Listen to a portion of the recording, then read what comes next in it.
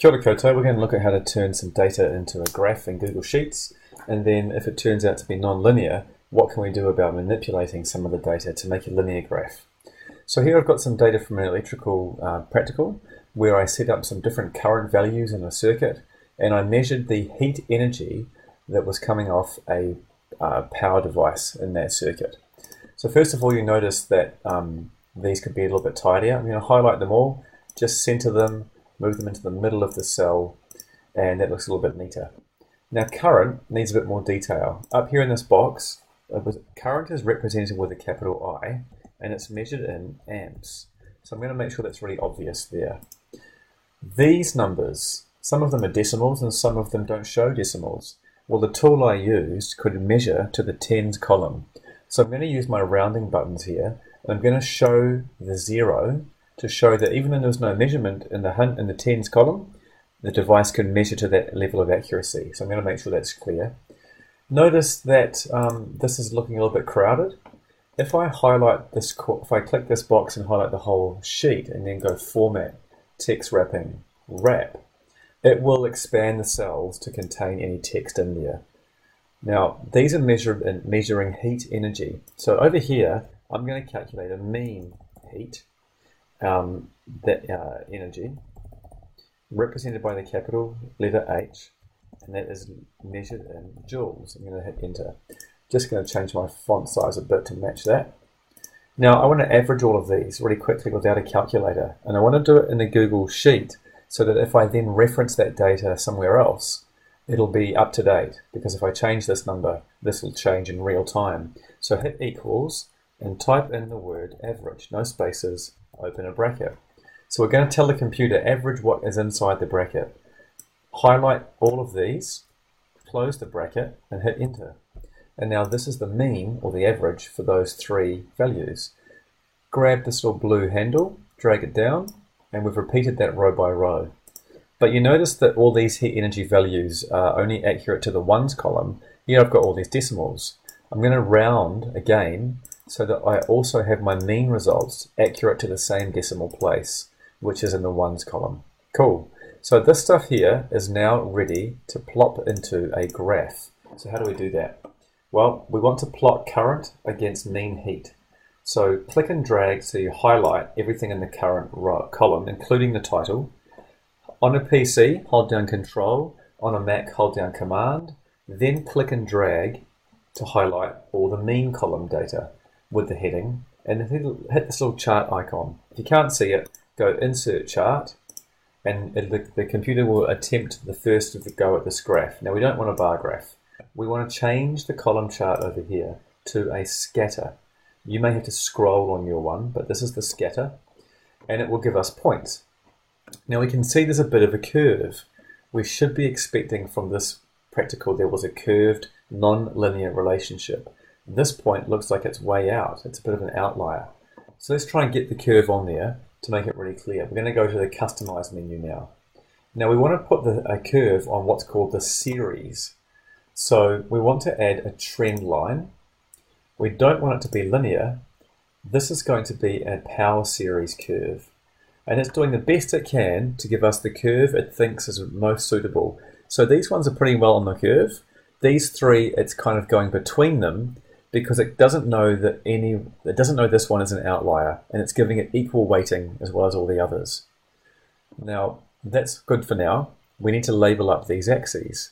So if we collapse that menu again, looking at chart and axis titles, bring that menu down, and there's a little drop down box with all the different titles. We're going to go for the horizontal axis first, and we can just type it here. This is the mean heat energy represented with a capital H and measured in joules. We hit enter, and our labeling is done on the x-axis. We're going to come back and do the vertical axis. Now this was, oh, you know what? I've just done that wrong. This is actually, I'll copy that so I can use it later. This is actually the current that I set up, represented with I, measured in amps. That's better. On the vertical axis, I'm going to paste the writing I just made. And now you can see my axes are nicely labeled with a quantity, a symbol, and a unit. There's still no title, so I'm going to change the chart title This should be a sentence about what happened. So I'm going to put comparing current in a circuit. Oh, try and type that right.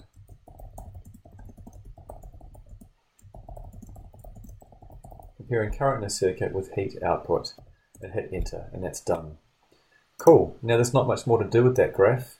Our intervals are looking a little bit cumbersome, and notice this doesn't start at 0.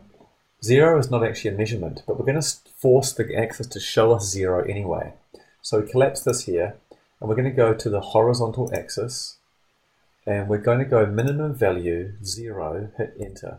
And that just shows that the line is coming from a very flat point and then arcing up exponentially. So it looks to me like we have a parabolic relationship. And now I know that to get a mathematical relationship, I'm going to have to take this current and square all the values I used and plot them against the original heat energy. So what I'm going to do over here is on a new line, first of all, I'm going to press equals, I'm going to hit that cell and duplicate it. Now, rather than leave it as that, actually, you know what I need to do is change this all to current squared. So I'm going to go current hat symbol 2, that means current to the power of 2, or current squared, comma, I to the power of 2 for the symbol, and the unit is also to the power of 2, or square, hitting enter.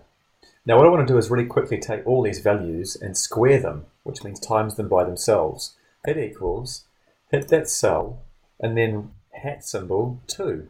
That means this cell to the power of 2, do it for me here. Drag it down, I have 6 rows of data, 1, 2, 3, 4, 5, 6. That's all of these numbers squared, 1, 2, 3, 4, 5, 6, done. Easy, right? But I then want to plot that against the mean. Now I don't want to highlight this one and then do that. Google Sheets doesn't cope well unless the data is in the same line. So I want to reproduce this without copying and pasting. I'm going to just go equals, hit that box, hit enter, and then drag the handle down. Now this is a live copy of this.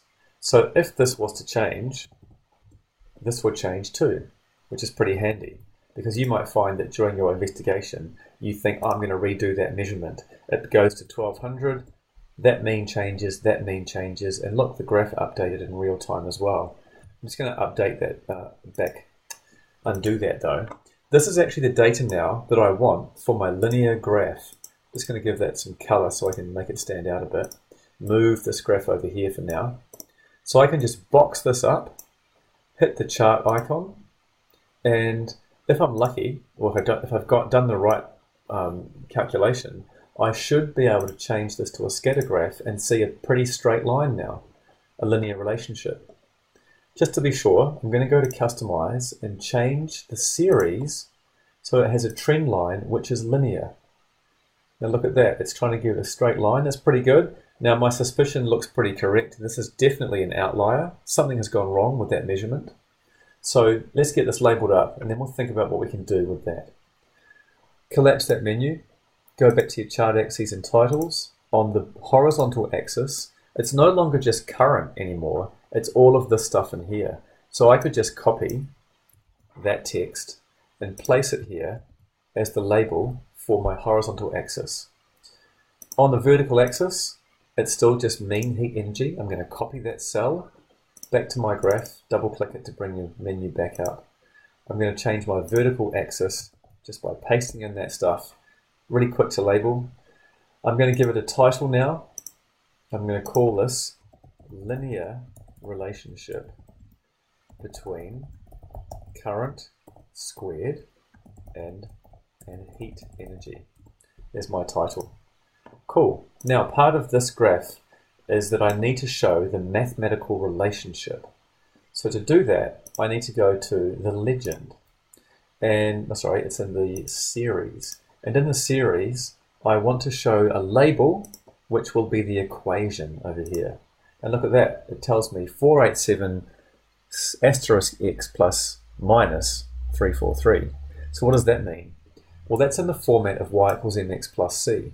So if I wrote down here, y equals mx plus c, this is already given to us in that format. The y is missing though. What it's done for me is it's gone 487 X on my axis is I squared. So put my asterisk in, I squared.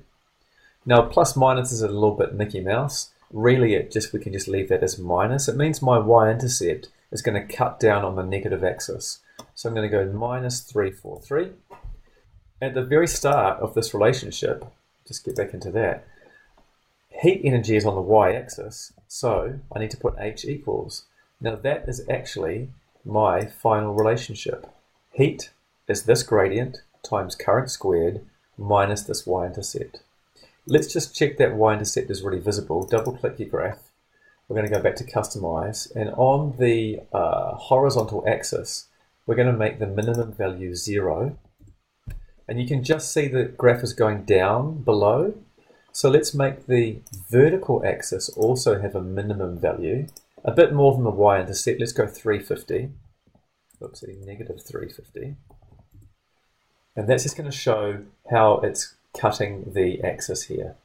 If you want to play around with these divisions because you're not happy with those, that's possible too. Although it's not going to change anything about your relationship, it'll just be a cosmetic visual change of those points. So that's how we get the linear graph. What's really important is that when you get this relationship shown, you have to update it with your values that you've used on your axes.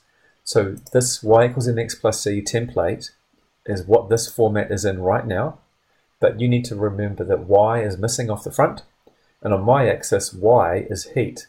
I could have written heat energy equals, and then my gradient of 487 multiplied by current squared, take away 343. That's also acceptable. That is exactly the same meaning as using symbols. Okay, so this is my y-axis variable, my x-axis variable, and my gradient. And so that was how we took our original data, created a nonlinear graph, and turned it into a linear graph with a mathematical relationship.